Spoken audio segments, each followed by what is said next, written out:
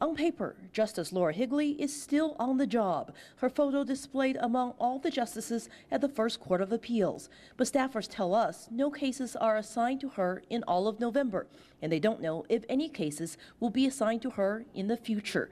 The issue, according to an application for permanent guardian filed by her adult sons, is that the justice has Alzheimer's. And according to court documents, Justice Higley is mentally, quote, in the moment only, meaning that Justice Higley can carry on brief conversations and exchange simple pleasantries. Some longtime West U residents say the sons have the best interest of their mother at heart. I have to commend the sons for taking action in this, because it does seem as though, with Laura being incapacitated because of Alzheimer's, that she shouldn't be sitting or as a sitting judge in an appeals court. But the sons say the justice has remained on the job in large part because of her husband, their dad, West U Mayor Bob Higley.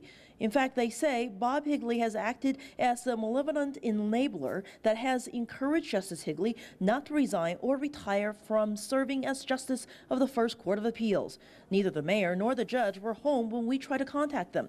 And for now, no hearing date about this heart-wrenching family affair has been set in probate court. In West University Place, Maya Shea, ABC 13 Eyewitness News.